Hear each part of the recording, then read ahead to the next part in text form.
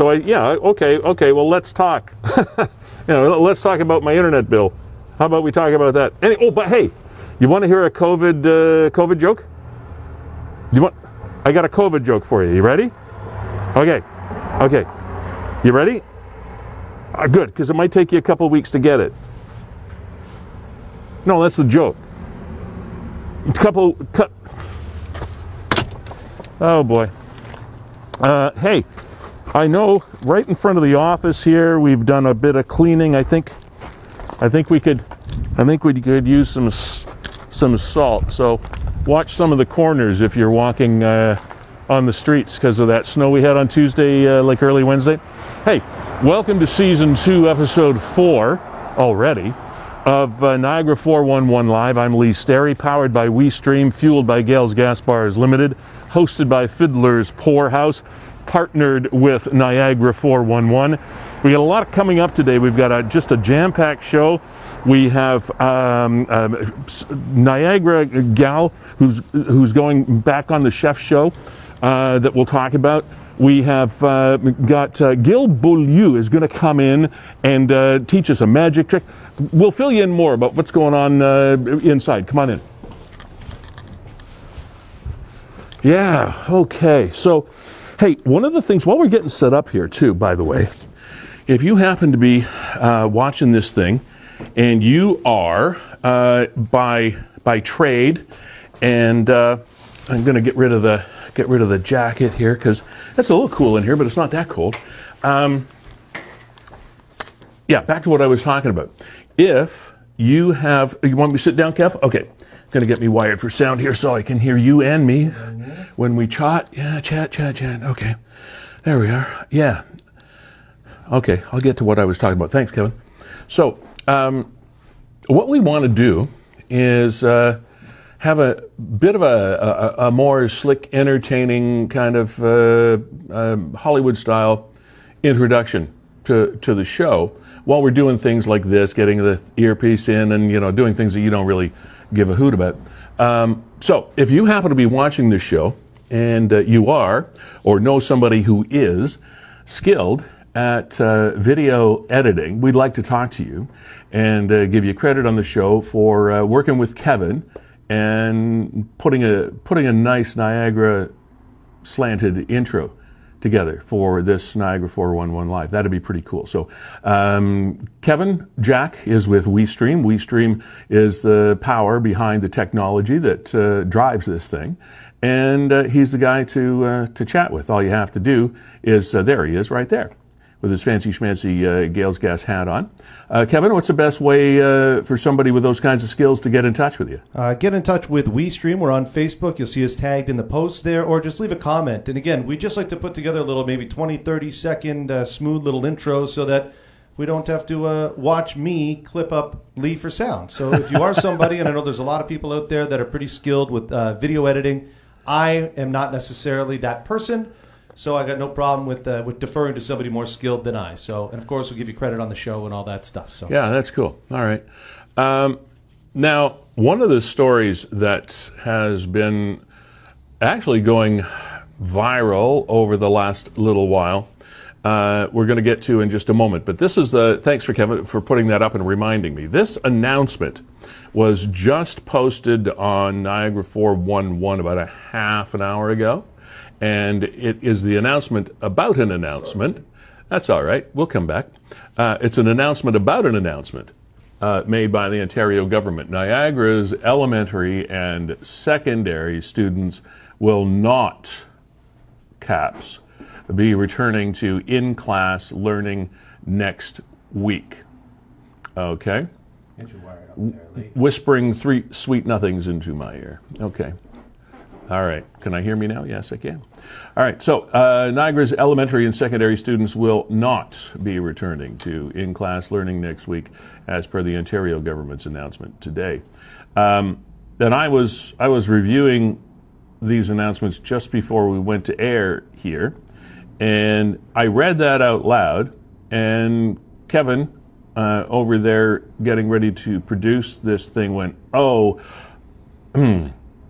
because he is one of those people, probably like you, that has school-aged children at home, and it means, well, at least another week of family upheaval and adjustments to in-home learning, and all the things that go along tough, with it. Lee. It's got a 5 and a 7-year-old at home, so they need a lot of hand-holding. You really can't get much done while you've got 2. I know there are people in worse situations.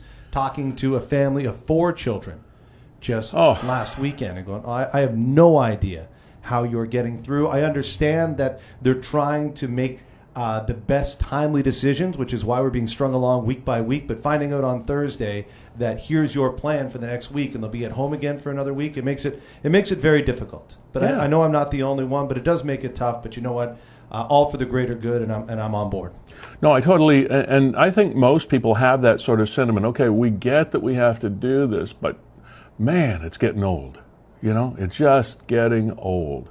And as you were saying, finding out on a Thursday about Monday, perhaps that's something that we could find some way to adjust, is that notification period. Say, okay, look, we're going to do this at least for another, I don't know, month or whatever it is, so that people can put, parents might hate me for saying that, put some sort of plan in place. But when you're constantly waiting for the other shoe to drop, as the cliche goes, it kind of keeps you off balance as a whole family. So anyway, that's the latest announcement this morning. Now, it doesn't say how long that they're going to not be going back. It just says they won't be returning next week. Doesn't say when. And there'll probably be more posted as the show goes on. Now, as things get posted on Niagara 411 by Nick and his contributors, we will pass along any information related to what might affect your life as the program goes on.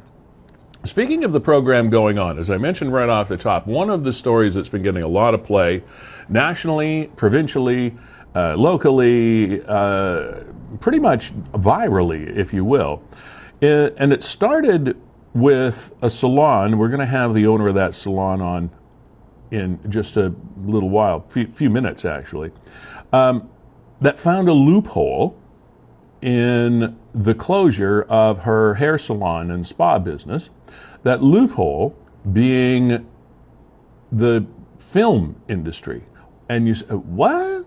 Well, Alicia Herter is with Chrome Artistic and Barbering.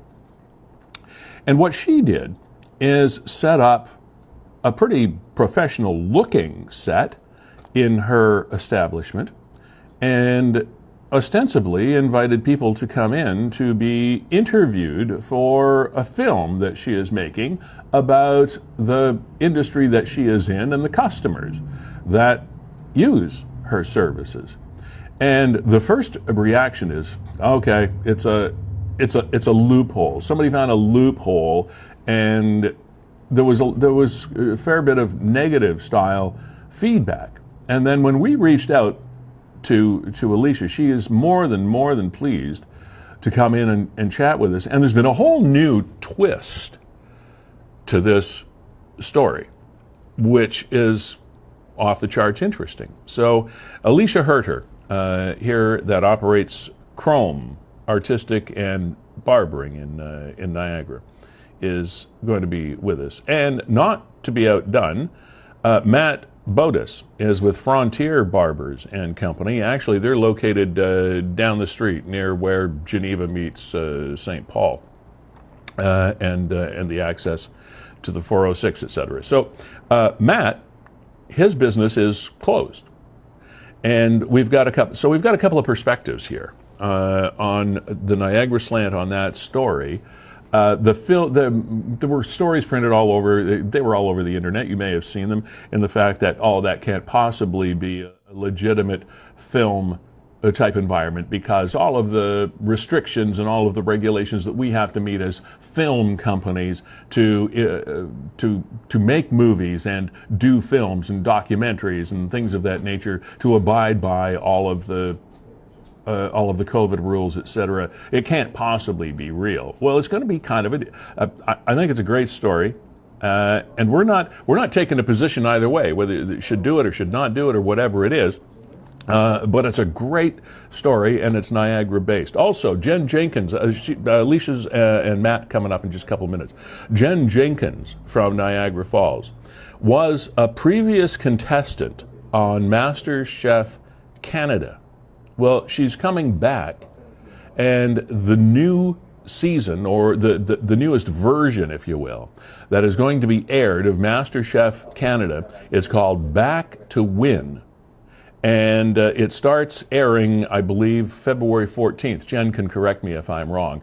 But Jen's going to be joining us at about 12:45 to talk to us about what it was like being on MasterChef, what it is like now, what she's expecting to achieve out of this. And, of course, she's not going to spill the beans, pardon the pun, because that would just, like, ruin the show. It's like somebody coming on and telling you who won Survivor, 3 months before it's done. But that is happening. A great conversation. Looking forward to talking to her, because it's always fun to find out what goes on behind the scenes in a lot of these programs that you watch from the so-called reality perspective. Has Bernie showed up on your front yard? That's something that's really taken off. I just thought of that now. Somebody sent me a picture of my house. I had no idea Bernie was at my house. Somebody sent me a picture of my house with Bernie Sanders on my front lawn.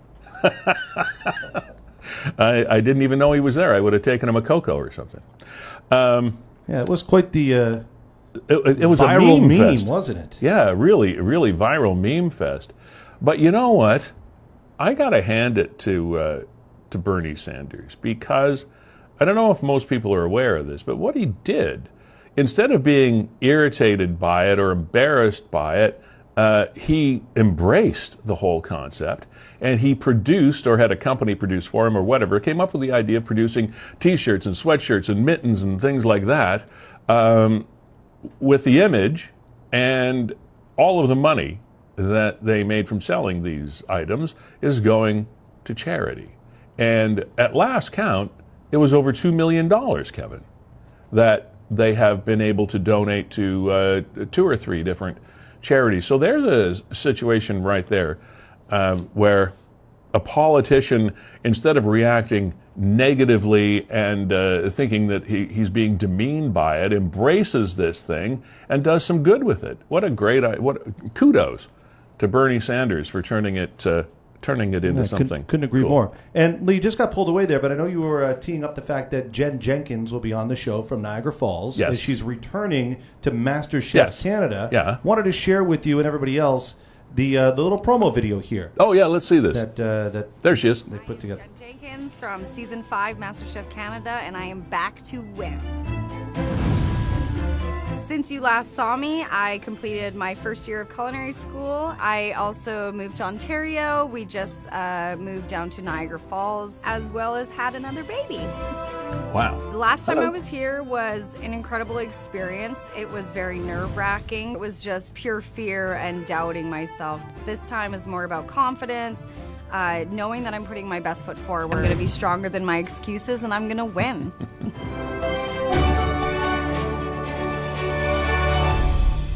Awesome. Obviously with a whole new look as well by the time we get to that show. So there is Jen Jenkins back to win on MasterChef Canada, and she will be here on Niagara 411 live at about 12:45. Also, our friend Gil Beaulieu. Beaulieu. Yeah, we just have a hard time with that. I really want to not mess up Gil's name. Beaulieu. Okay, I think that's it, right, Kevin? Yeah, Beaulieu. Yeah. I don't. Sorry, Gil, if I butcher your name. I'm really trying hard. I'm really not very bad with names usually, but there's something. I've butchered your name a few times, and I apologize. But Yeah, we're going Gil's to a have friend some of the show. Huh? Gil's a good friend of the show. Oh, great friend of the show. And you'll remember back when Kevin and WeeStream started the WeeStream Niagara platform, Gil did a weekly show. Well, weekly, right? Yeah, it was weekly. Magic by Gil. Yeah, Magic by Gil. And the cool thing about Gil was the fact that he actually taught you how to do a magic trick. And because a lot of magicians won't do that. They just, you know, secret's a secret. You know, you never tell. Magicians never tell. But see, I have these regular deck of playing cards. You'll notice nothing special, nothing up my sleeve. And wrapped in an everyday elastic from broccoli from No Frills, as you'll see there. So we're going to do a trick with Gil coming up at, what, 10 after 1, 1:15, something Yeah, like but that. something like that. So it's really cool. So we got Jen Jenkins, who's about to become another TV star. We're Yeah. following her. That kicks off February 14th. She'll be by in about half an hour. Gil Beaulieu at the time you just mentioned, but 10 Beaulieu, after 1. thank you. You're so smooth, Beaulieu. Okay, I Got got a little it. bit of French in me. I got to think about the New Orleans, Beaulieu. And Okay. without further ado, Lee, we've got Alicia from Chrome, and Oh, hey. we've got Matt from Frontier. So I'll let you kind of take it away. Yeah, terrific. Who have we got? We're going to have both of these folks on the screen at the same time. Right in the center of your screen, I'm just going to take a flying guess here and say that that's Matt. Matt Bodis, Frontier Barbers and Company. Matt, welcome to the show.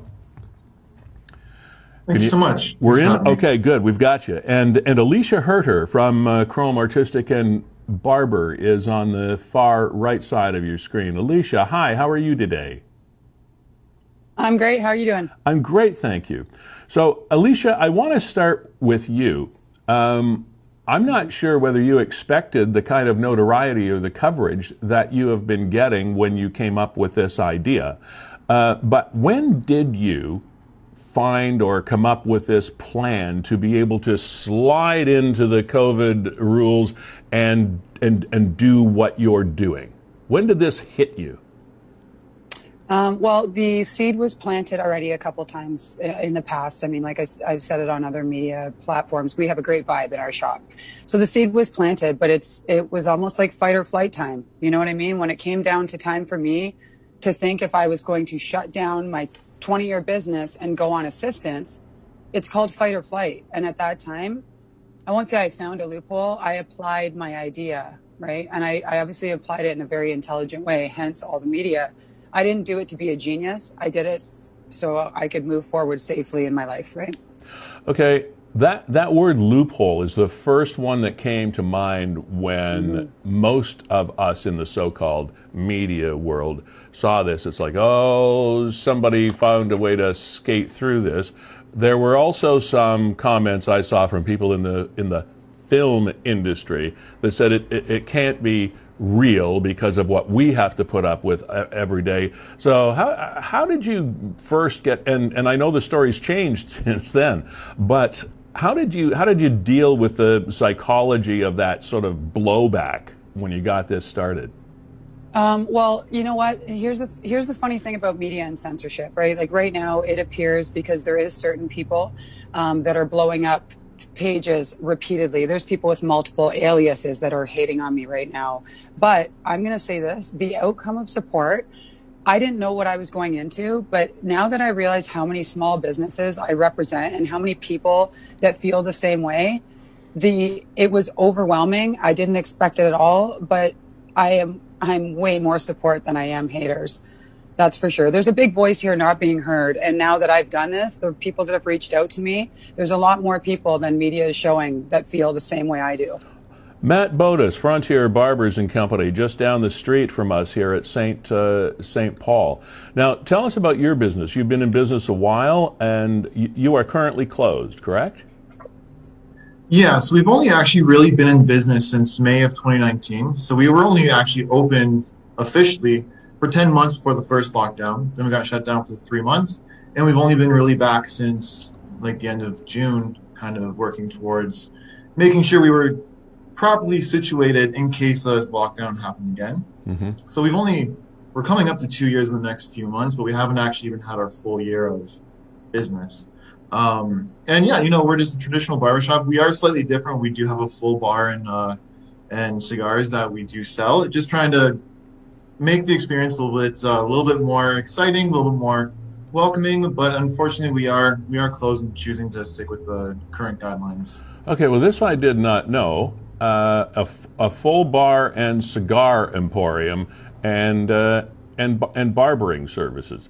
Now, how did you come up with that concept? This is another unique concept, another twist on an old style business. For sure. You know what? It was more about how to offer the best experience possible. So getting a haircut it's an intimate experience with yourself and with your barber. Yeah. You build a relationship, and we really wanted to extend that into not just the haircut, but into also the waiting before and even hanging out afterwards. So having the bar gave that like kind of waiting room area just a little bit more of a relaxed feel. You have a little more conversation. Before COVID, there was great atmosphere where you can actually meet and talk to other clients who are there, build those types of relationships. So it's something that we wanted to build on. That's interesting. It's kind of an old cliche, is the fact that the two people that know more about you than anybody else are your bartender and your barber. Exactly. And you kind of fit the bill on both those scales. Exactly. Yeah, it was a fun twist on pretty classic industries. Yeah. So, Alicia, let me come back to you.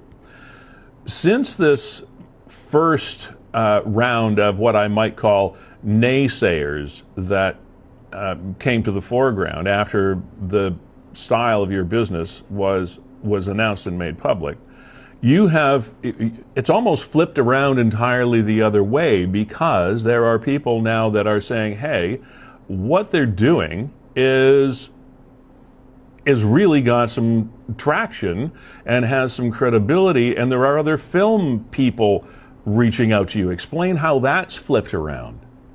Well, like everything else, and I mean, it's interesting what show I'm on right now, because Niagara 411 actually has me blocked from commenting, but I'm going to say there's a lot of speculation. No, sorry, but there's a lot. I know where I am right now. I'm ready for both sides of the news, which is why I threw myself out here to the wolves. I can't imagine what the comments are saying. But okay. There's a lot of speculation. I mean, I've read tons of comments. She's not doing the rules. I'm an actor. Where's ACTRA? Where's this? Where's that? If I wasn't allowed to operate, if I had been doing something at this point, would I still be operating? I am going to the, not only am I following the rules, I'm going over top, above and beyond. I'm allowed to have 10 people. We operate at 2.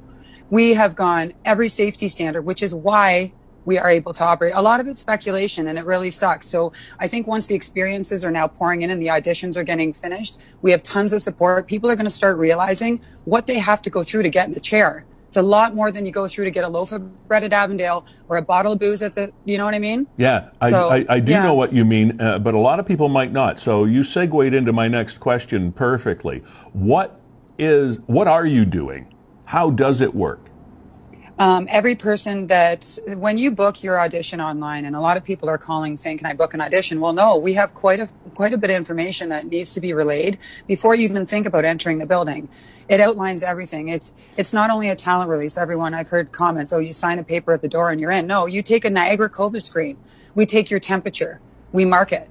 Everything is sanitized from the time in. You're not even allowed to enter the building if there's anyone else in the hallway. It has to be clear. You wait for a text to come in. Everything's explained when they come in. We are 6 feet apart until they are mic'd up and they walk over into our completely sanitized space where I've been tested. We test twice a day. It's written down right there. So when everyone says about the PCR test that's lacking, we don't have a staff or a crew on set for more than 3 hours breathing in the same air. It's not like that. So that's how, when people want to say, well, you don't have a PCR test, when you go into Shoppers Drug Mart, you don't get one either, right? You can go shop in there for 45 minutes. Like, yeah. So that's kind of. And what is the experience like when the person is in the chair? There is somebody obviously filming. You have lights. You have basically what looks like a film set, correct? Well, yeah, absolutely. To keep the crew minimal, we have everything preset. Like right now on our floor, we are working with a movie maker. So our floor is marked with all these little red things that we have to spin around and know how to do lights. So we set up our positioning. It's standard. The person mics themselves up at the table. So we're not within distancing of the actor. The actor walks over. We put the cape on. We move the mic for optimal audio. And right there, we start our interview. Okay. The interview does include a service, for sure. The interview includes a service, but we kind of just throw questions out there and see what feedback we get, right? Like real news, like what they're actually thinking. Okay. How do you come up with those questions? Carla and I are very creative. Like, this is what I mean when people think this is a new idea. Humans of New York is what inspired this. She bought me the coffee table book. It's an unbelievable book if nobody's seen it, but it's a small picture. It's a little picture and the little story beside it speaks volumes. I loved it. We started thinking about, we have a book it's called the What If book. We ask our clients questions like that anyways. Any of my clients in the chair, I don't do small talk. So I'm not talking weather. So if someone's kind of not boring me, but we're not getting deep, I'll say, so what makes you happy? And they're like, what? I'm like, 3 things. What makes you happy? And if they don't have an answer, now we're talking about why they don't have an answer, right? Like, so it's deep. It's good. It's good chat, you know? Okay, I want to come back to you. I have a couple more questions. I'm fascinated by this idea. I do want to come back to Matt. So Matt, now you do have still a non-traditional style barber shop, for the lack of a better word, Frontier Barbers and Company. You said full service bar, cigar emporium, or whatever you want to call it, etc. And you are currently not operating at all. You're shut, right? Correct. We've closed down. Okay, so let me ask you the tough question while you're both on the screen together. What was your reaction when, as someone in the same industry, when you saw and experienced what Alicia's doing with her business? Yeah, honestly, the first thing I did was I called around and see what the steps were. And honestly, like, we are not happy that we were closed. We are actually very upset because obviously myself and my wife were both in this 100%. We have no other income stream. So the first thing we looked into is, what are the steps necessary? Unfortunately, I didn't get enough information to understand the full amount of costs that go in and around it and what kind of business transitions that have to be done in order to do something like this. And then we also looked into just the current legislations that are going on about the actual hairdressing industry and how we are closed. And you know what? It's a choice that my wife and I decided to make, that we're going to stay closed just for the safety of our staff, for the safety of the community. Our kind of viewpoint is the sooner we can get done with the whole lockdown, then everyone can go back to work. So that's kind of where we've kind of positioned ourselves. So you're going to be able to work your way through it, however. Well, what are you doing for money? You know what? It is difficult. It is difficult. We are trying to use the government assistance programs that are available. Okay. We've spent the last 6 months when we were opening kind of squirreling away everything that we could because we kind of figured another shutdown was going to come. Yeah. And we've also kind of pivoted our business slightly different. Because we have the bar, we've opened up a whiskey club where we do online whiskey tastings, where we actually utilize local restaurants who also are struggling to help build the support and business that way. It's not something that we do 100% of the time, but it's something that we're trying to launch to help stay within the means of the legislation while also showing support to our community. Good for you. I don't know that there would be a lot of people or a lot of families, couples that would survive the kind of stress that's involved with this. But to go to one of the things that you said, teaming up with the restaurants for the tastings online, etc., is my own personal opinion is the fact that with both of you and others in the entrepreneurial side of our society and small business world, we'll come up with so many creative ideas while we're going through this that there are going to be almost entire sectors open up that nobody ever thought of when this is all over, that will continue and be part of local economies. That's just my little editorial piece on it. Alicia, let me ask you a couple of questions. You referred to the actors. Now, these are people that have made appointments to come in, have their hair done in one way, shape, or form, be they male or female or whatever, but they still pay to have the service, correct? Yep. Yes, they do. They pay for the audition hour. That's the way we've decided to charge. And I've got a bunch of people, again, from ACTRA and these professional actors. I'm not charged for an audition. I'm like, I got 2 words for you. Depending on how old some of your viewers are here, Speaker's Corner. Who hasn't made the drive in a packed car with all of your change together to just go on there and go, my name's Alicia. We used to drive to Toronto to just get airtime. There's a lot of people that don't have voices here. And guess what? When you have reporters like Grant LaFake News and you talk and everything gets flipped around, you're not going to get any word out. You're not going to get the truth out. Where is our side? let's get some real news here. I mean, I can't wait. Some of the people we have coming in and some of their stories are unbelievable, and they've never been heard, right? Like, so yeah. Then you've done this. You've done this again for me. You once again have smoothly segued into what my next question was.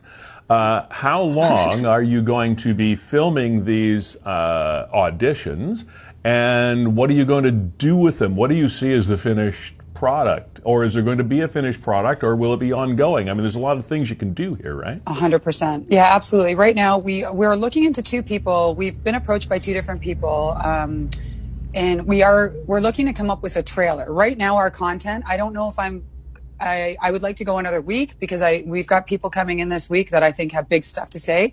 We are making a trailer right now that we're going to pitch. Our original idea was a 10 to 12 series podcast featuring really cool people in the chair, and see where it went from there. But we've been approached by quite a few people now. Like, there's been a reality TV offer. We've been offered now by 3 or 4 people that want to arrange it, people that want our content. So we're staying independent, and we're searching right now for the right fit for the arranging. And do you have a waiting? I'm assuming you have a waiting list. I was going to ask you if you did, but I'm assuming you have a long list of people that have shown an interest in this. Unbelievable. Right now we are booked with auditions until the 3rd week of February. Unfortunately, just yesterday, it was brought to my attention that there's actually a group of people collected on Facebook that are sabotaging my business and threatening to burn down the building and come after me. So I've contacted the police. Not much interest there, but we'll see. Yeah, they are related to somebody. Sorry to interrupt you, Alicia, but this is really horrible. I mean, you can agree with somebody or disagree with them, but you don't threaten to burn down commit arson, for heaven. What does Facebook and I thought these social platforms didn't allow violence-based comments on their sites.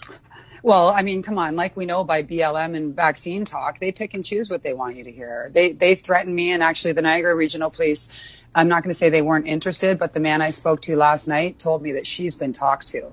Well, no, they've sabotaged my business. We're getting people that are booking auditions and not showing up. And Carla and I, we have to take care of childcare. We have kids in homeschool. So not only is it disrupting kids, like it's really, really malicious. You know, a parallel I have to this, and it's perfect, and I don't want to say, I'm not going to point out anybody. If there was a sinking ship and everybody was on the ship going down, I figured out how to make a life raft. That was everyone's choice, what they did. I made a life raft. As I'm getting away, I've got people standing at the side throwing daggers at me for getting away. But yet they're not going after the community spread, which is 11%. It's 0 to 2% in small business, right? So, I mean, I feel I'm getting unjustly attacked for sure. Okay, Matt, you have you've obviously taken a different approach. And Alicia, while Alicia was talking, Alicia was doing this like, call me, because use her if you're interested in chatting with her. I mean, sounds like she's suffered all the slings and arrows of outrageous fortune with this thing, and can maybe help you avoid some potholes. But and you said earlier that you just have a different way of approaching this. What do you think when you hear something like what Alicia was just talking about the malicious behavior and attacks online? That's part one of the question. Part two is, what sort of feedback, if any, have you received from your customers and the public, or anything of that nature? For sure. Number one, I don't condone any threats on business. This is someone's livelihood here. We're all doing what we can to make it through this very unprecedented time. Like, trust me, when I opened my business, I was not planning for a pandemic. So if my choices come with resistance, I would not appreciate the feedback. So I am sorry that you actually are receiving these things. On the flip side, though, once the news articles about the media aspect, like the business shift, has come out, I did receive some notifications from clients asking, are we going to be doing the same thing? What's our choice? And we just opened and honestly said, listen, this is not something that we want to do.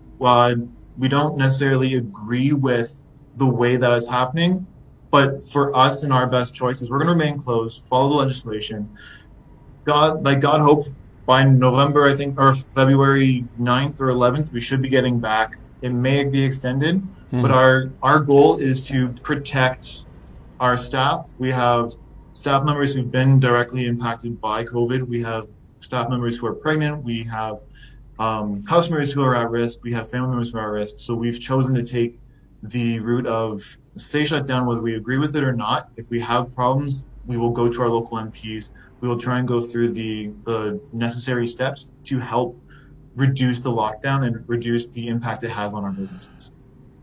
This to both of you. As we go through this week, we heard a couple of days ago or late last week that the extension of the stay-at-home order and restrictions here in Ontario would be continued for another 2 weeks beyond what the original deadlines were, and I think that takes us to, what, February 9th or something of that nature.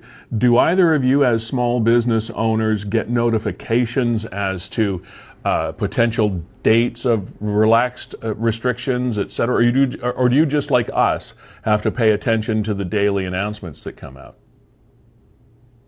I personally just listen to anything that comes out on the news. One what we hear from other restaurant owners, from other industry owners, and just kind of then look into what they've announced on government websites. Alicia?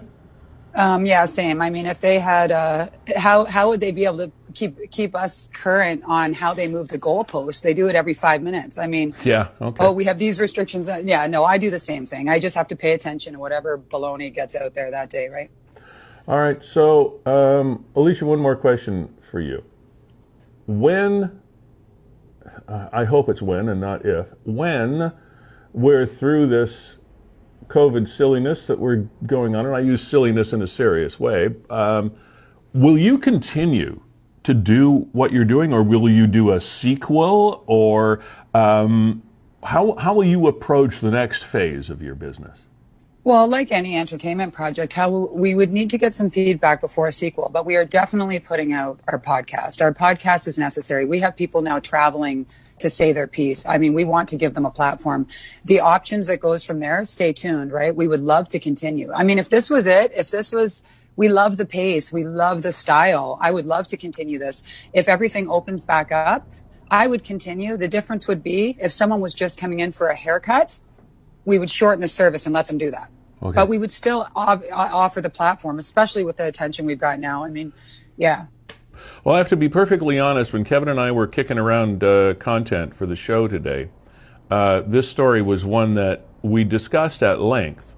And we didn't want to send it in a direction of being proponents, if you will, of somebody skirting the rules. Like, you know, I appreciate it. Okay. Yeah. But neither did we feel comfortable not doing the story. So that's why we wanted to talk about the fact that there was more to this than what we were reading and seeing and hearing was just sort of the tip of a very large iceberg that you created.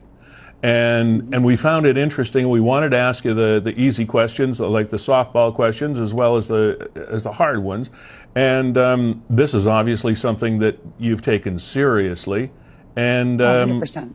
And I'm kind of looking forward to seeing the result of it.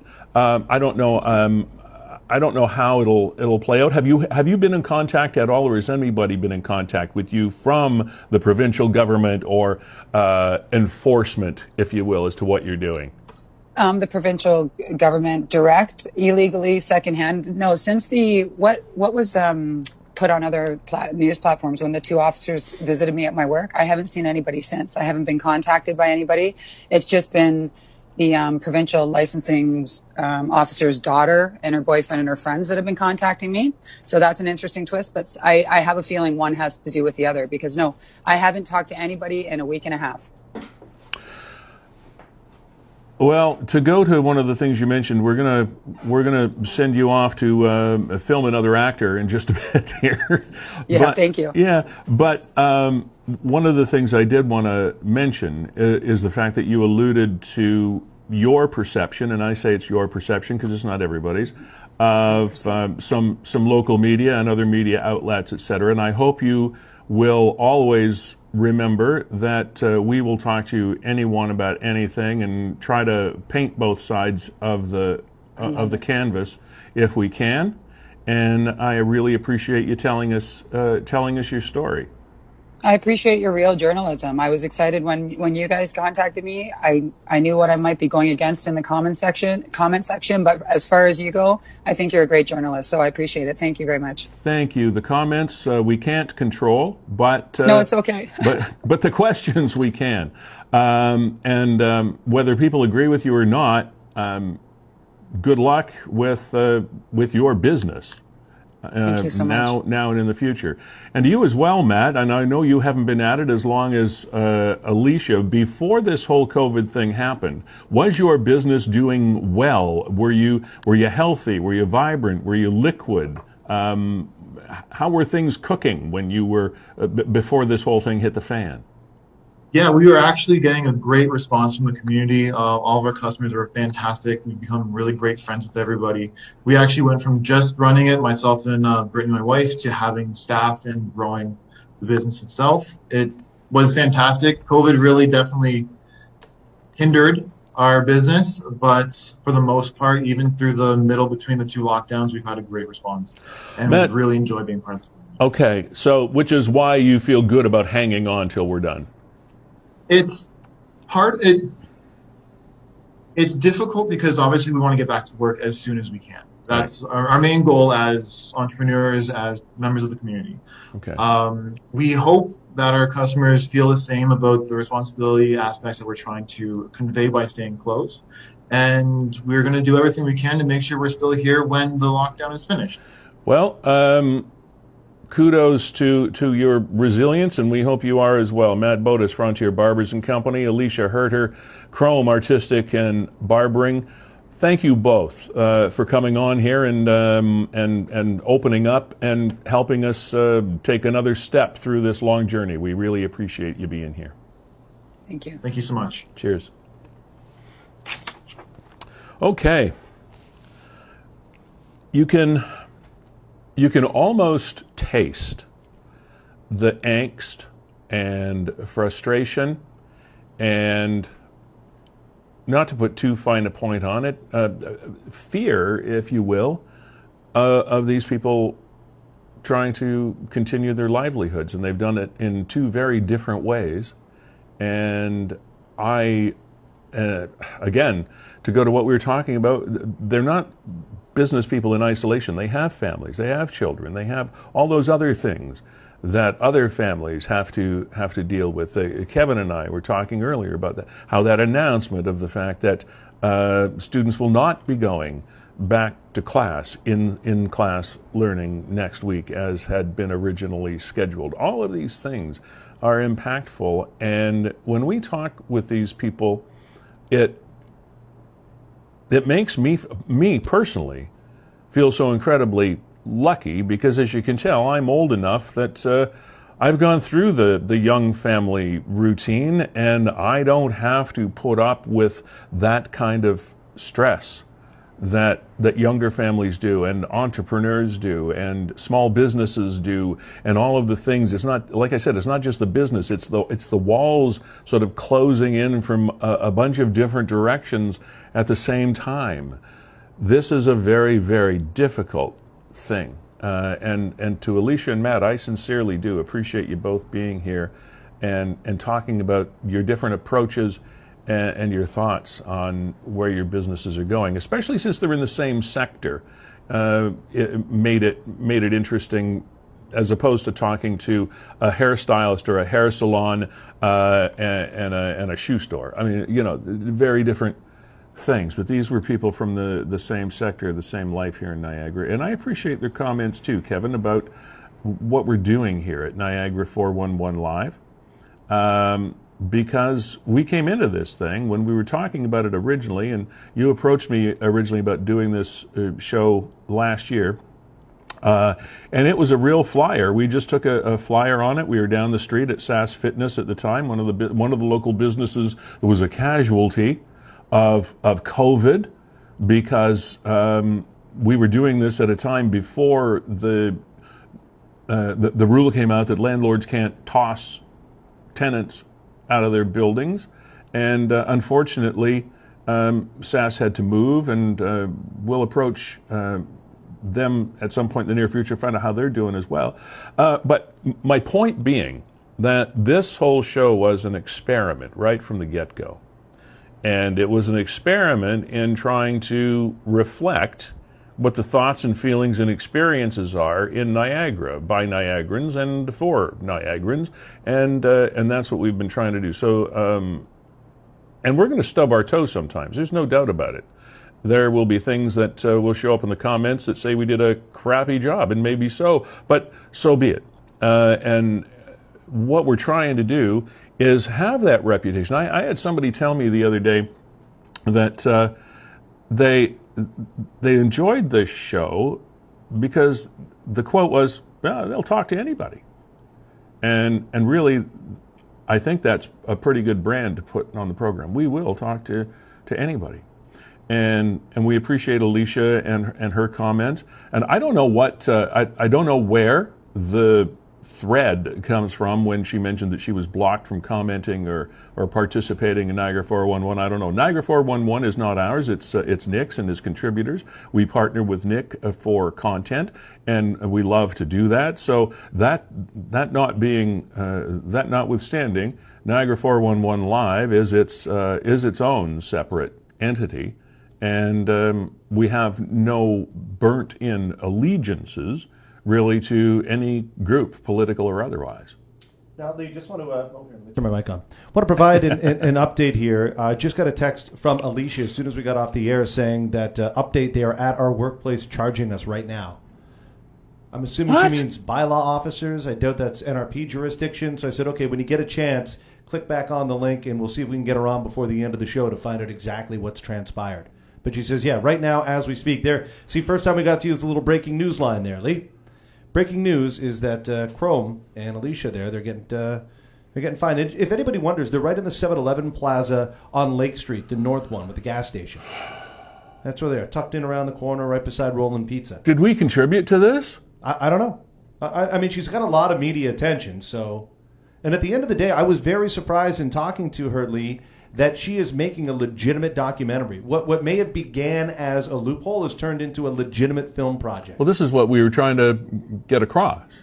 She's working with filmmakers. People do have stories to tell. You began by saying that, listen, barbers and bartenders, they're the ones that people speak their mind to. They have stories. Yeah.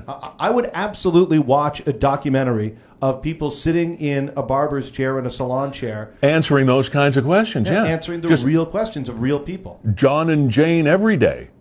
Absolutely. And you mentioned the comments here, so you know what? I want to just throw it up here so people can say that, yeah, there are some comments here, and people have been hotly debating the topic of small business owners and the salons and what they would do, et cetera, et cetera. So we encourage people to keep commenting there. And, of course, the link is there for everyone. As you mentioned, we will talk to anybody. So if you ever want to come on the program, feel free to. But I'll just let you know, Lee, and I know I'll let you take the direction of the show. But Jen Jenkins from Niagara Falls, who's going to appear on MasterChef Canada for the second time, she's in our green room. Well, yeah, let's do it. And we'll await any further news from Alicia. Wow. Jen Jenkins, hi. Hi. You at home? I am. And I see your sign there, love where you are, so I guess you better love being at home these days, huh? It's tough some days, but happy to have a home. Well, we played your little trailer video a little bit earlier, which showed some scenes from your last experience on MasterChef. And you've obviously changed your hairdresser since then. Yes, I have. Yes, the purple is fun and vibrant. I had about a decade of really fun hair, but a lot of upkeep. So, and I moved away from, my favorite hairdresser in Grand Prairie, Alberta. So it's hard to trust it with some people going that bold of colors. So. I understand. Well, kind of. Not me, but I get it. So, now, your previous, you said something cool in the trailer for the new one, the Back to Win series is, I think if I can quote it correctly, I'm going to outperform my excuses. I'm going to be stronger than my excuses. I'm going to be stronger than my excuses. That's right. Now, what does that mean? What did you mean by that? I actually picked up that line from a good friend of mine, Ashley Pearson, who in a point in my life where I just needed to stop making excuses, said that to me and just said, you need to be stronger than your excuses. And that comes with everyday life. So I just figured with going and having this second opportunity, there is no excuse. I have to just do it and be stronger than the things that maybe I'm scared to approach. Just go for the gusto. Now, you said also that since that previous series that you were on, you have gone to your first year of culinary school, right? Yes, I have. I went up to Stratford, Ontario, and they have a lovely culinary school up there that I attended for 4 to 5 months straight. And it was an incredible experience. Just to say that I finally got to go to culinary school, which has been a lifelong dream, was great. And that's what brought me out to Ontario. So how did you get on to that first series of MasterChef Canada? How did you apply, or how did they vet contestants for that? Honestly, I was watching it one night and they were doing a challenge and I was like, oh yeah, I could do all of those. And my husband jokingly said, you should apply. So I looked it up. They weren't doing any casting. And about a month later, some random person messaged me and said, hey, applications are going. So I applied, or I filled it out and left it for about a month because I was kind of scared to take that jump either way, being rejected or not. So I made my video, I sent it finally, and I heard back from them the very next day. And it was just, I freaked. I absolutely freaked. So what was now you mentioned also in the trailer that it was an experience of fear and stress that you were going through that first time. Do you, and since then, of course, you've gone through the experience once, you've gone through the culinary school, which probably gives you some sort, or should give you some kind of confidence that you got some sort of basis for what you're doing. Do you think you'll be as fearful or as stressed this time as you were the last time? Or are you going to go into it sort of like, I'm cool now? Walking in this time felt completely different because I knew where I stood in this world. Like going in first time, you're so vulnerable, and you are going in the second time too. But I just felt like I deserve to be here. I absolutely deserve to be here. So it's like, let's just show them what I have to the best of my ability. How many contestants are in this series? This is a top 12. Top 12. And all of these people, like you, have been on a previous show. Is that correct? Yes. All right. So, but none of you have won before. You're all back to win. Yes, we're all back to win. There's no previous winners, but there are a couple second place contenders in this one. So that's the closest as it gets to winning. They've already been right to the tippy top, so they're going right full in. And yeah. How long did you last in the first season you were on? I was top 7 in season 5. All right. Okay. That's respectable. Thank you. Okay. So the question that I know the question you can't answer is how the season wrapped up, because I mean, you know, and we can't tell it, because that would be the big spoiler alert. Yeah. But the big question that people like me that have no idea what goes on behind the scenes where people like you are doing these shows is, what is different between what you experience behind the scenes and what we see on the screen? Well, from what you guys see on the screen, the craziness of it all is very, very real. That is not played up whatsoever. What everyone else doesn't get to see is the amount of work that gets put into this production. I mean, you wouldn't, like, it looks like there's 16 of us in a room, 12 contestants, 3 judges, or maybe a spare judge, and you think that's it. But there are so many people on the other side doing their work too and watching, and it's, yeah, you kind of forget the cameras are there after a couple times, because it's just, you're in there to work. But it's an unbelievable process, and the amount of people that it takes to pull off a production like this is impressive. Are people nice to you Of course, of course. Oh yes, everyone's nice. How hard is it to hear your work that you put passion and effort and love into be critiqued by other people? What does that feel like? I mean, with anything, it's difficult, but you take it with not a grain of salt, but you have to take it with a learning curve. I mean, they're not telling you this to make you feel like a bad person or a bad cook. They're telling you how to improve yourself. So you take it as a win. You take that as, I'm learning. So what, again, I'm so tempted to ask you about stuff that happened this season, but I don't want to do that. Were you happy with this season? Can I ask you that?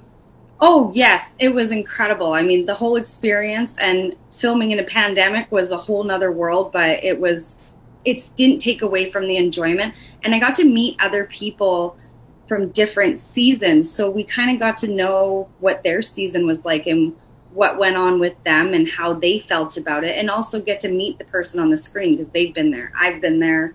And you get to meet this person in real life. You almost get starstruck a little bit by each other. You're like, oh. We see the judges, of course, of all of these reality shows in production, and the final version of the shows. Are the judges themselves pretty much in real life as they present themselves as personalities on the show? Oh, yes. They're very much themselves. I mean, we don't get to spend a lot of time with them. A lot of the time it's we're there to film. We're there to get the job done and impress them. But when there's a lot of talk that you obviously don't get to watch all on television. I mean, we're talking about 16-hour days, working our butts off, and it gets squished into 45 minutes. So, but they're very playful. They're very kind. They're always quick to let you know that you did a good job, but here's my critique. Okay. So, how long does it take to film one of these seasons? How long did it take you to do, what is it? Is this season 7? This would be season 7, yeah. Season 7. Okay, so how long from stem to stern did it take? I can't disclose exactly how long, but I definitely was away from home for a small time period. Okay. I mean, it can vary, so. Do you have to put up your own expenses, or do they pay you to be there? Also not allowed to share that. You can't share that?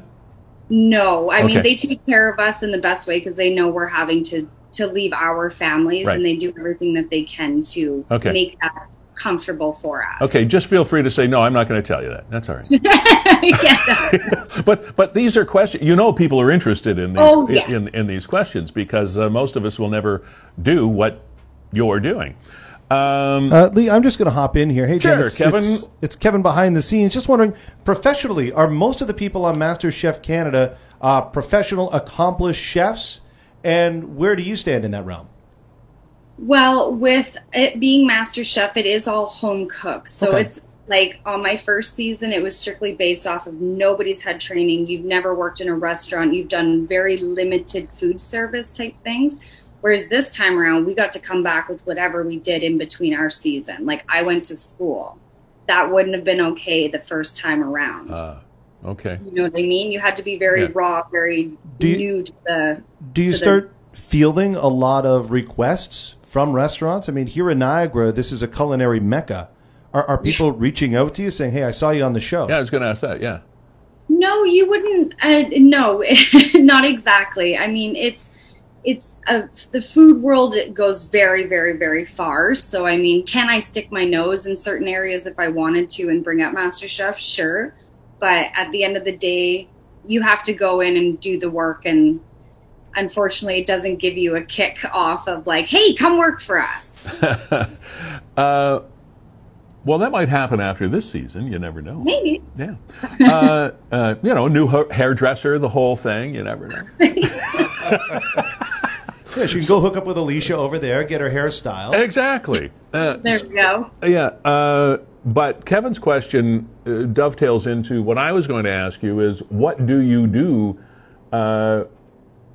with your time now? Like you're not always doing a TV show. What do you do? Well, I am a stay-at-home mom of 2 kids. I have a 15-month-old and a 4-year-old. with the lockdown and pandemic going on, my daughter's no longer in school, so she's been home and we've been doing the online schooling thing. So, I mean, I know other stay-at-home parents can agree with me where that chews up a lot of your time. Oh, yeah. Summer months, I can't wait for summer to get out and start gardening again. I plan on having an extensive garden this year, which is exciting, and looking to volunteer in the Niagara region at small-scale farms because I just want to learn more. I kind of want to go that way in my food direction. Okay. And just learn how to be more sustainable. Ultimate goal, do you see some long-term career developing out of this, or is it something that will always be a passion and a hobby pursuit for you? I think at this point in my life, with my children being so young, it will be just a passion and a hobby for me because being a stay-at-home mom is everything right now and it requires a lot of my attention. Eventually, when I get to a point where my kids are older and I want to establish a career or establish a business, I absolutely will look that way. But right now, it's about just building my own home and being comfortable here. Wonderful. Well, when COVID's over, Kevin and I would love to come over for dinner, so just keep that in mind. Absolutely. And thanks for being here. So many wonderful people doing great things here in Niagara. And Jen Jenkins, we are dying to know how season 7 turns out. It begins on what, February the 14th, somewhere around there? February 14th, Sunday, February 14th. And you are back to win. I am back to win. All right. Well done. Thanks a lot. Good luck with the family. Enjoy that homeschooling, and we'll talk. We'll talk. I was listening to you when you re-announced that they were opening, and I was like, "No." Sorry about that. It's okay. Don't shoot the messenger. No. All right. Thank you so much, Lee. Take care, Jen. Thanks, Kevin. Thank you as well. Best of luck. I'll be watching. Thanks, guys. Bye-bye. Bye. Jen Jenkins of Niagara Falls, MasterChef Canada, back to win season 7 beginning February the 14th. What a lovely young lady. And just, again, I'm just, since we started this show, constantly amazed and gratified at the wonderful people that we come across in the Niagara Peninsula that have so many stories and so many experiences that are fabulous to listen to and be a part of. So we're happy to be a part of that.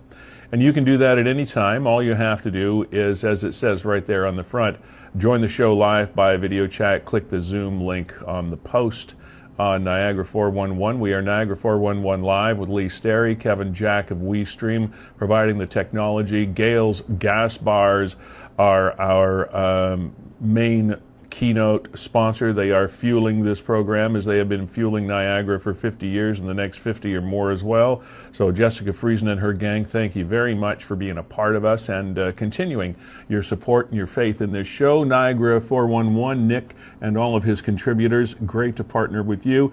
And of course, Dave, there you go. Gale's Rewards, by the way, all you have to do is click on gales.ca. Couldn't be easier. For all the details of how being one of their regular customers can benefit you, and you obviously can benefit them. They've had to readjust during COVID as well. There are 2 or 3 of their locations that have had to close since we announced that last week, and you can find all of that on their Facebook page or their website as well. So we appreciate that support as always. Dave McPerry and Fiddler's Poorhouse. We are sitting in this lovely sun-baked window today. Oh, it's wonderful to feel the sun at my back today. It's it's cold outside, but it feels spring-like and nice in here. That's one of the things too. You talk about experiences that you can't have here during this COVID thing, and it's, on the face of it, you never thought of it as a big deal. But one of the things that my wife loved to do in the dead of winter is to take walks through, especially, well, obviously in the spring, not necessarily now, but when it became time to think about flowers and plants and things of that nature, before it was nice, is walk through greenhouses in cold weather, where all the plants are starting to bud, and it's so hot and it's steamy and it's lovely. It's almost like a walk through summer.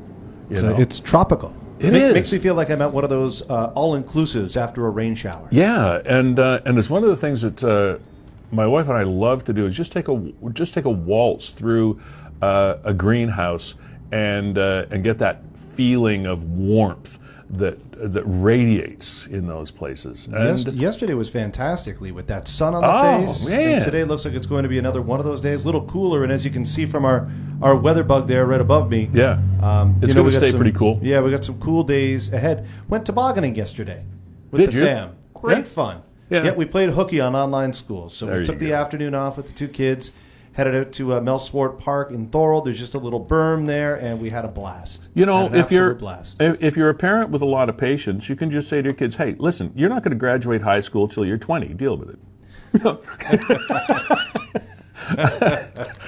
Sorry, bad You joke. can see in the background there, Lee, we've got our finest 4 NRP officers walking the beat downtown St. Catharines, strolling by. Yeah, Ladies, gentlemen, good to see you.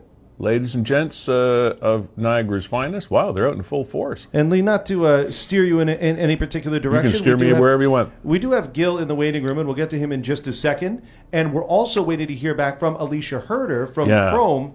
When she got off the show with us, she texted me right away to say that either the bylaw officers or whomever would be enforcing charges were there right now and charging her. So we want to get an update from her. But speaking of, and kind of in a similar vein, I know you also wanted to look at some of the COVID numbers in Niagara, just to get a sense of where we're at. Let's do that quickly. And Gil, happy to have you standing by. And now these cases are improved somewhat from what we've been hearing very recently, but it's been a while since we have posted these figures. We used to do this at the beginning of every show, and there was quite a lengthy period where we were reporting increases in the single digits, like 2 and 3 and 5 and 6 and etc. Well, new cases on January 27th, that being yesterday, 104. Now it's down from maybe last week, but it still seems high to us because of what we have been reporting. So 104 new cases on January 27th.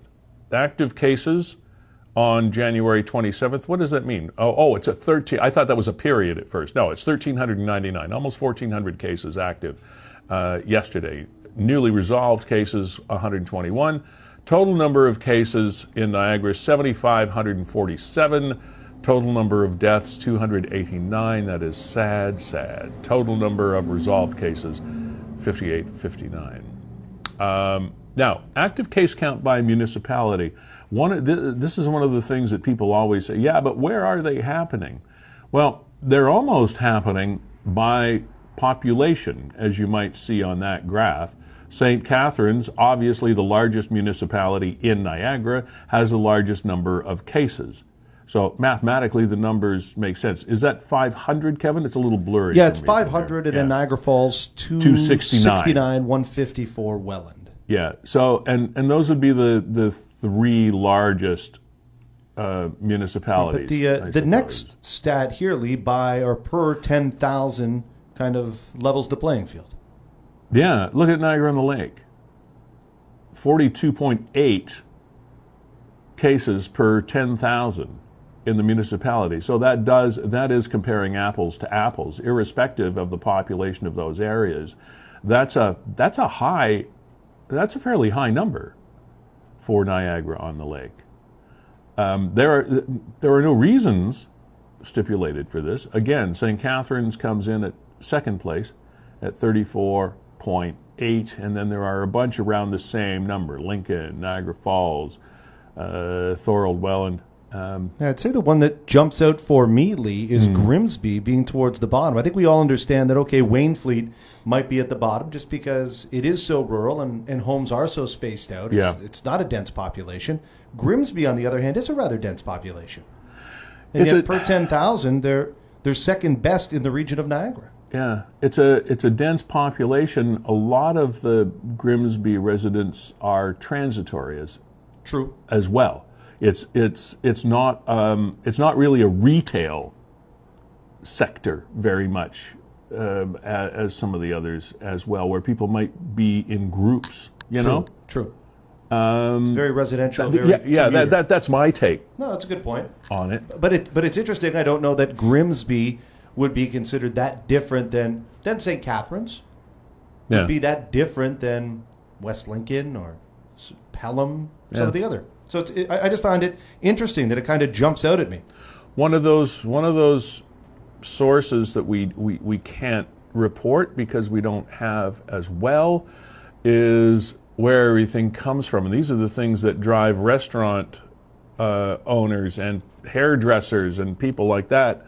It drives them nuts because we have the numbers, but we don't have the details as to exactly what sector these are coming from. And just to give you an idea, Lee, this graph speaks to it a bit. I know the text is rather small for you. So that high bar there, 57.4%, is contact with somebody who already has it. Exactly. The next one, 28%, is unknown, 11% community transmission, and then 3 is travel related.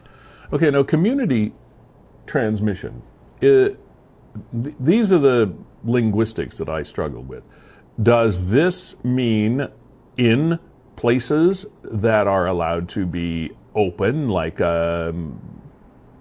let's say if they were open like a hair salon, or is it just being out and about anywhere? My assumption is that you were contact traced. Okay. That you contracted COVID-19, you went through a questionnaire, and they said, yeah, I was here, I was there, I was there. They said, we did see an outbreak in this location, and that's likely where you caught it. I don't know, I'm guessing. I'm the same with you. I'm trying to interpret the wording. It's rather nebulous is what I'm saying as to what that means. Absolutely. Travel related. Well, that would we don't have enough time to go there today. There's been so much said about travel, and that rich couple, sugar daddy and girl, went to in British Columbia. Yeah, went up to the Yukon and pretended. Oh my God, what a stupid thing to do. Dumb story. It's almost like you don't want to even tell that story. Like, just go to jail. Just go. Get out. Get off the screen. We don't want to know you. Anyway. How about I get off the screen here and we get Gil back on the program? It's been a long time since we've had Gil here as part of the WeeStream Niagara family. Want to catch up with what he's been up to. He won an award recently, and he's going to teach us a card trick. Gil Beaulieu. Okay. Where are you, Gil? How you doing, Pat? I'm right here at home. You're right here, right here at home with your own marketing wall and the whole deal. That's awesome. I had to come up with an in-home studio to teach the kids somehow, so got to send a message to them. So how are you doing, Lee? Happy Thursday, and you too, Kevin. Happy Thursday to you. Now, before we go any further, we want to give you the big pat on the back. Tell us about the Golden Wand of Excellence. Tell us about that. Okay. Well, I just brought it along with me for us here today. Wow, look at that. I belong to a larger group. The Ontario Children's Magic Academy is part of the Discover Magic family, which is located throughout the entire world. Okay. And basically what we do is we run a enrichment program that uses magic as the base to teach kids a lot of skills that they're going to use throughout life to become a true magician, being respectful, prepared, enthusiastic. We have 8 traits that we do that for in 8 lessons over our program. And when COVID hit, Discover Magic family was one of the first to jump online and say, okay, we got to keep these kids engaged, teach them virtually. And I think the award is basically for doing things like that. I went out into the community. I became part of the WeeStreem family. I think we did what was it, Kevin, about 10 weeks of programs on Saturday mornings, every week on Saturday mornings. Yeah, we did a bunch of some of my most enjoyable programs. I really liked your approach, Gil, and I liked how you really not only talked to children and talked to youth, but you gave back and you showed people how to do tricks. So we weren't left wanting and wondering. You actually said, look, here's your first step towards becoming a true magician. Love doing those shows, Gil. Oh, I loved them too. It was a lot of fun. It was a lot of work, but it was a whole lot of fun.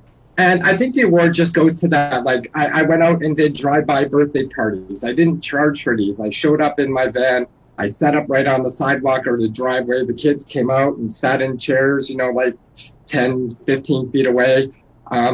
And they spaced themselves out, if there were a lot of them, throughout the entire front yard or the front driveway. And I never charged these. Now, some people did give me a donation back and said, you know, like, go out and do some more. And I think the umbrella organization just decided to award some of our presenters throughout the world. I wasn't the only one to receive one of these. I think there was a good dozen or so out of the 80 some odd presenters that we have worldwide. Just to say, you know what, like, you went out there and you went, we call going the extra or the extra mile. We just going the extra, because sometimes the mile during COVID is not enough. You got to do more than that. Yeah, absolutely. Just, you know, and engage people. Well, good for you. I am just so often gratified to hear about the number of volunteers, of people that just give their time, and it's become even more prevalent here during this whole COVID thing. So I'm sure, though, that your activity has lessened somewhat. How you doing? Okay, you dealing with this whole shutdown all right? I'm dealing with it okay. I do things like this. Throughout the entire summer, I still had a couple of students. Matter of fact, one of my students that I've had for just over a year is the first Canadian student in the Discover Magic program to graduate what we call a Black Wand course. We have 4 different courses of different colors: purple, green, orange, and blue. But Black Wand is somebody who's taken all those courses. Now they've got that extra to do more. And Emmett Swart was the student who became the first Canadian Discover Magic student to be a Black Wand graduate. Yes, indeed. Applause. That is very cool. That is very cool. Okay, so you asked me to bring a deck of cards.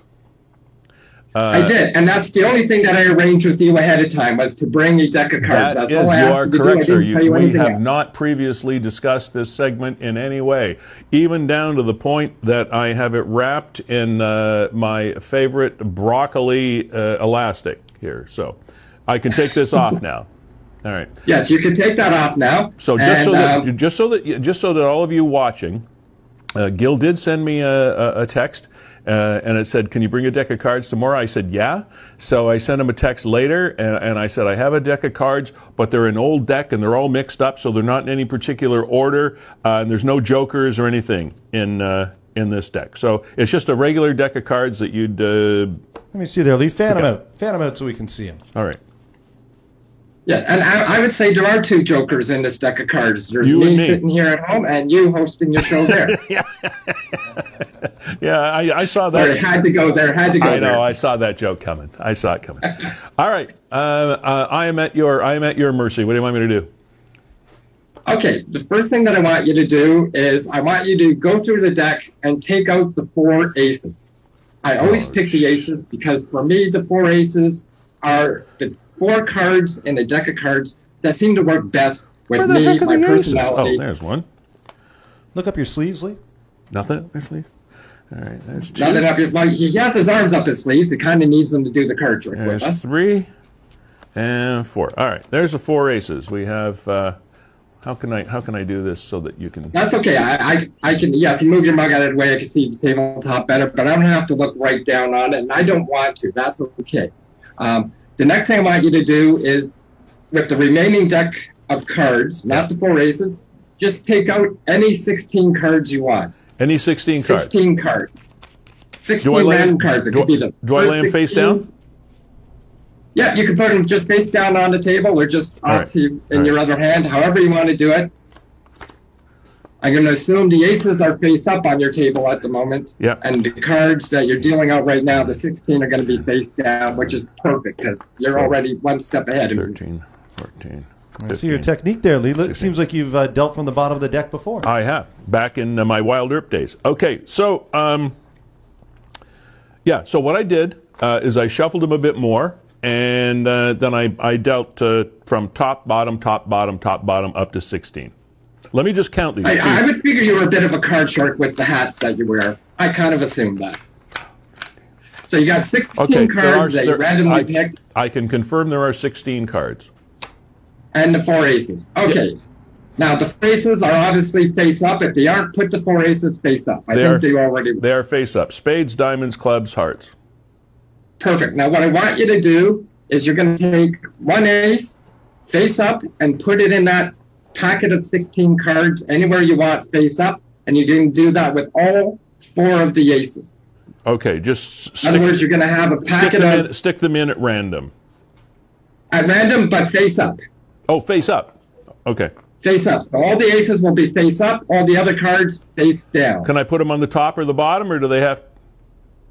Anywhere you want, as long as the aces are face up, the other cards are face down. You can put them anywhere you want in that little packet. Okay. And just let me know. You look like you're doing great. I think one more left. Okay, we got one more left. Anywhere in that packet. Then you're just going to throw that packet up. Yeah. I don't know. I don't know whether they're together or separate. I don't know. That's perfect, because the less you know, the less I know, the more amazing this is going to be. Oh, believe me, I know nothing. Now, I want you to just do a simple overhand shuffle with that packet.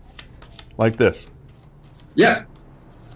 Perfect. You can take as long as you want, as short as you want. Okay, it is your show, so I don't know your timing. All right, I'll do it one more. Okay, there we go.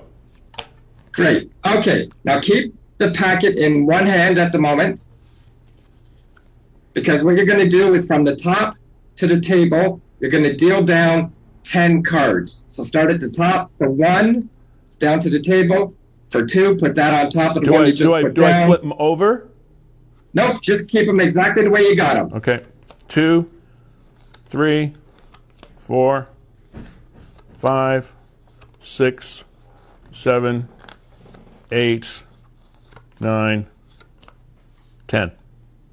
Perfect. I put the other stack that's in your hand on the table, sort of next to it with a little bit of space in between. So now you got 2 piles. You can pick either one of those piles, but just pick one and turn that entire pile over on the table. Perfect. I saw you did that. You picked one pile, you took it over. Yep. Now, leave a little bit of space between those piles. Yep. Because we're going to use the middle. Yep, just a little bit more there, Lee. Perfect. What we're going to do now is we're going to do a perfect interlacing of those cards. And we're going to do it the super, super easy way. You're going to take your right hand to the right-hand side pile. Mm-hmm. Okay? Use your other right hand there, Lee. Okay? Perfect. This is my right hand. Me, so sometimes it goes backwards. It looks different on TV. It does. It's mirrored. Yeah. So you're going to take the first card on that pile and put it into the center. Face down?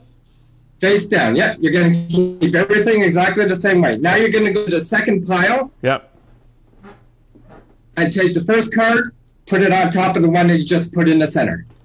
All right. Now go to the first pile, take that card. So you're going to go back and forth. Okay, for the whole deck? Back and forth? Yeah, now make sure, okay, go back one move, because I wasn't watching. Make sure that you're putting them, like, you use the right-hand pile for first, left-hand pile for the second, right-hand pile for the third, left-hand pile for the fourth. So you're interlacing them perfectly. So what you're doing is you're going to be creating one pile in the center. Right. Okay. Now I know what it's like to be on Canada's Got. What did I just do? I think you're now going from right hand to your left hand. If I'm watching, it's hard to see because I just see a small window sometimes. Oh yeah, that worked perfectly. Okay. Okay, so you went back and forth perfectly. I started here. Okay. I started here and I finished here, so that's good. That's how it should have been. Yep. Now what I want you to do is just square up the cards in front of you on the table, and you're going to do one complete cut. So you're going to take some cards off the top, put it to the side, take the rest of them on the bottom, put it right back on top. Make sure you get all the cards to do a complete cut. Okay, so I cut the cards, and then I put what was on the bottom on the top. Yes. Okay. Because that means you just did a complete cut. Right. Okay. Okay, now, because we read left to right, we're going to use a set of 4 piles of cards in front of you. Number 1 will be on the furthest left. Number 2, 3, and 4. Okay, so you're going we'll left boom, to right, boom, just boom, like boom. you're dealing in a card game. You Right. got it. Perfect. Okay. So you're like dealing out to 4 people in a card game. So you go 1, 2, 3, 4. Go back to 1. And we do it 2, 3, 4. So, all right. Back to 1, 2, 3, 4. Got it. So you're always starting at 1, going to 4. Got it. All Going right. back to 1. So you're doing that cycle of cards until they're all dealt out. Okay, done. 4 piles. Okay. I want you to pick even or odd. Do you want to be odd or do you want to be even, Lee? I'm usually odd, so I'll pick odd. Perfect. What I want you to do is Yeah. you're going to take, well, you picked odd, which is 1 and 3. Those are the odd numbers that are in front of you. Right. You can put 1 on top of 3 or 3 on top of 1. Okay, I'm putting 1 on top of 3. Perfect. Okay. Now you got 2 and 4 left. You could put 2 on top of 4 or 4 on top of 2. 4 on top of 2. Perfect. Now you got those 2 piles again that we had just a little while ago. Yeah. We're going to do the same thing as before. I want you to pick one of those piles, either one, but just one, Starting to get a and headache. turn that pile over on the table. Okay. Pick one pile and turn it over. Right? Turn it over. All right. Oh, look at that. 2 and a 3. All right. There, very good. Perfect. Now what I want you to do is take those 2 piles and just do a normal riffle shuffle on the table. Doesn't have to be a perfect interlacing like we did before, just a normal riffle shuffle with the 2 piles. In other words, we've gone through a whole series. Why does one pile seem fatter than the other? Maybe it isn't. Maybe it's just the cards themselves.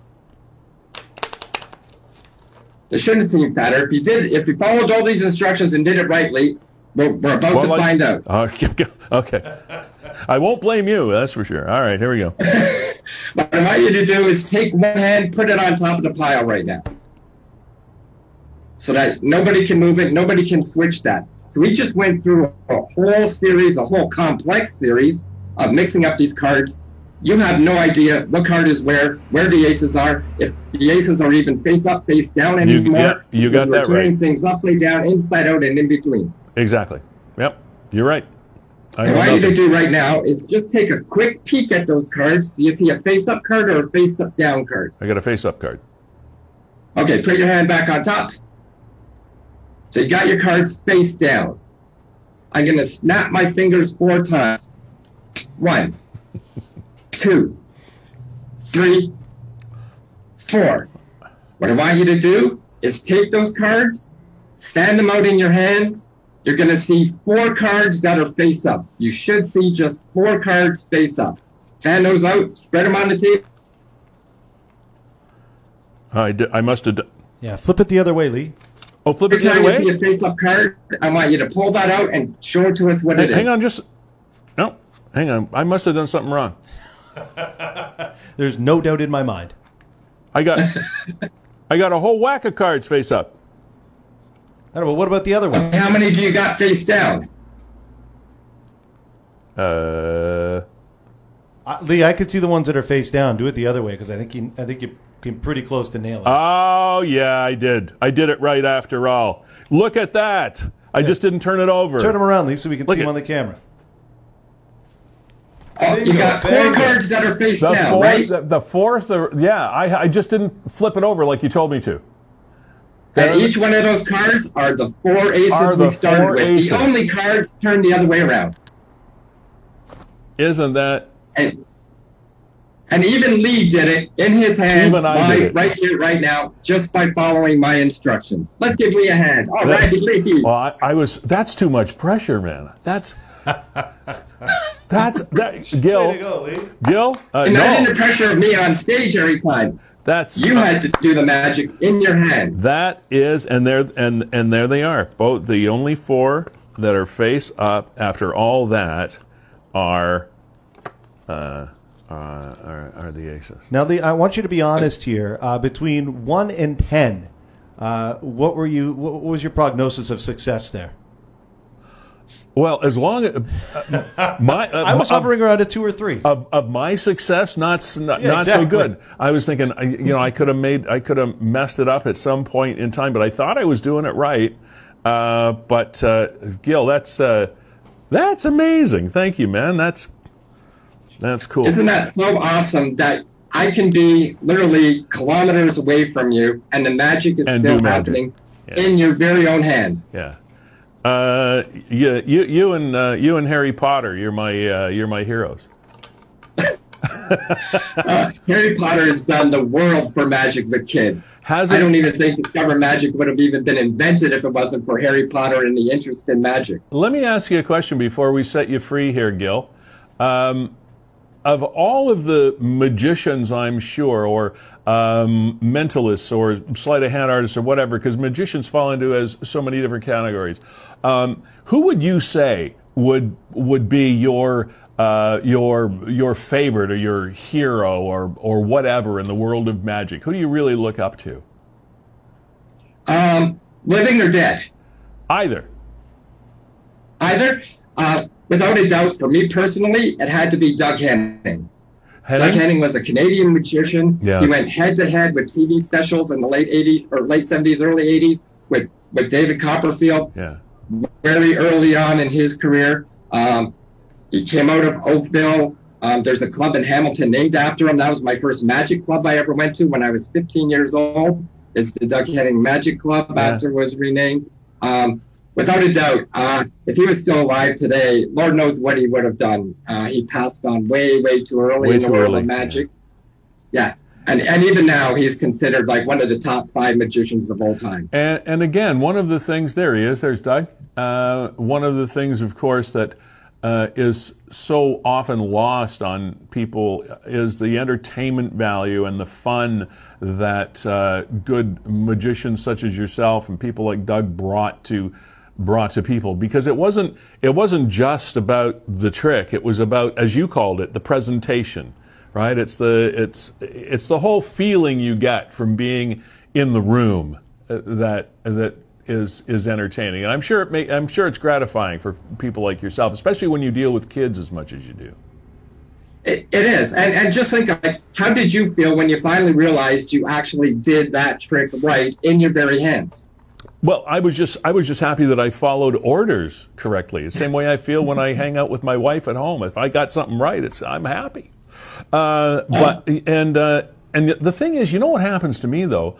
As I was growing up, people would show me card tricks and things like that, and I would learn them, and then you don't do them every day, and I've forgotten anything I ever learned about doing these tricks.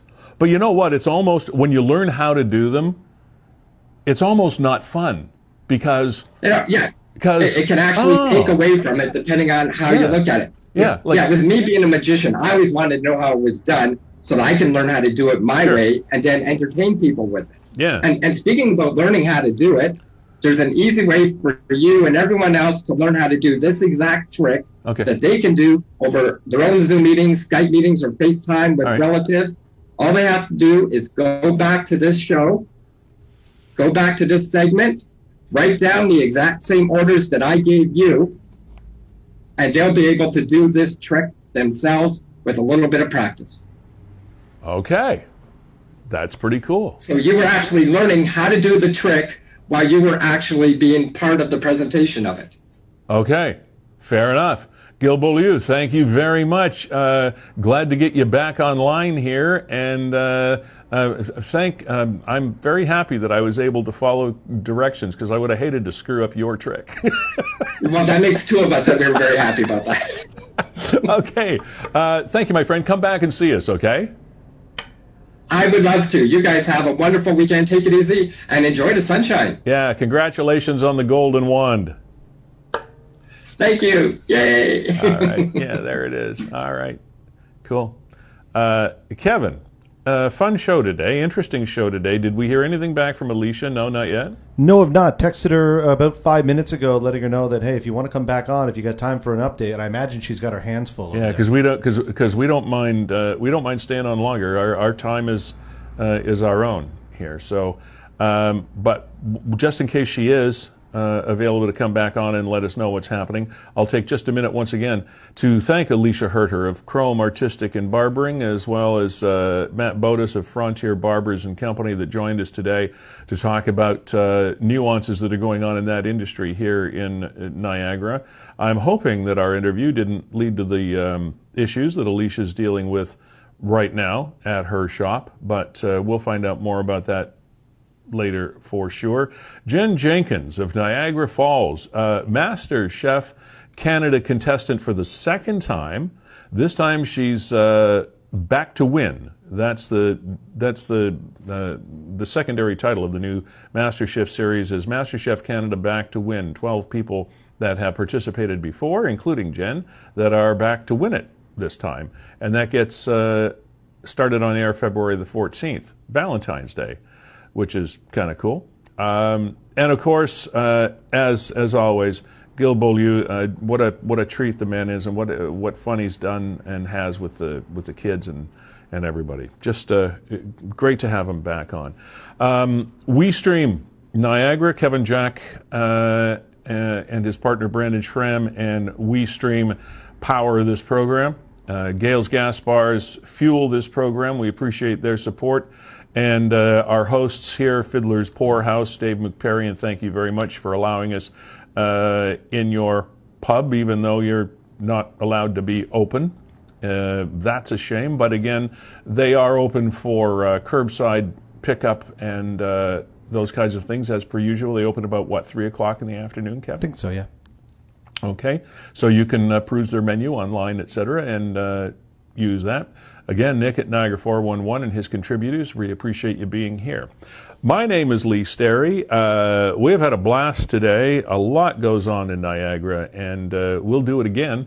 Episode 5, Season 2, next Thursday at noon. We're going to play you out with some local artist music once again. We talked to this young lady a few weeks ago, and she has a new release out. Her name is Jacqueline.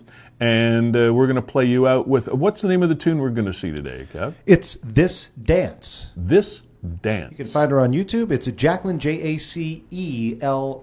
Went to Brock University from the GTA. Credits Niagara with really not only shaping her music career, but pushing her in the direction of music. And now she's a jazz musician. Yeah. So here's a lovely Jacqueline. I hope you have yourself a good week, what's left of it, and a super weekend. We'll catch you again in a week. Cheers.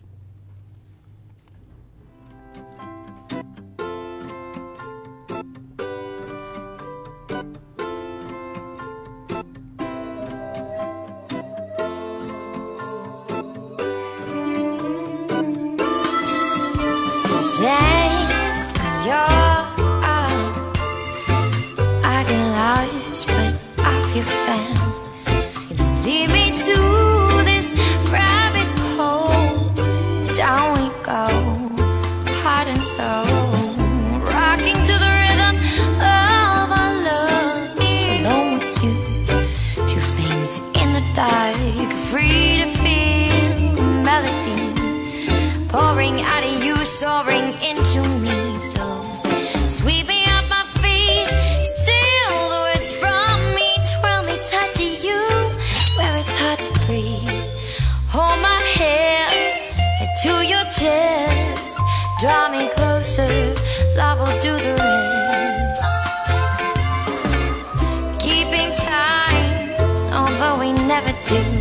You wanna go slow, I will follow you.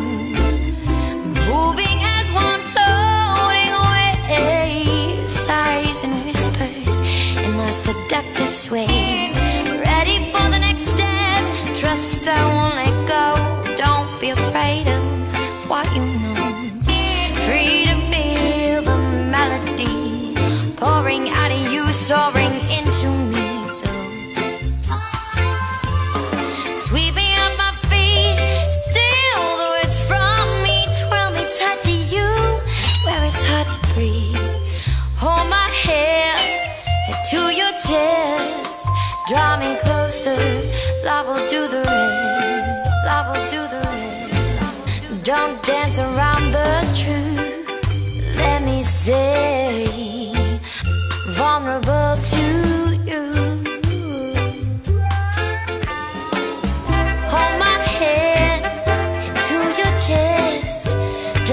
closer in this dance. Lead me to this rabbit hole. Down we go, heart and soul, rocking to the rhythm of our love. Alone with you, two flames in the dark, free to feel the melody pouring out of you, soaring into me. So sweeping up my feet, steal the words from me, twirl me tight to you, where it's hard to breathe. Hold my hand, head to your chest, draw me closer. Love will do the rest. Love will do the rest. Love will do the rest. Love will do the rest.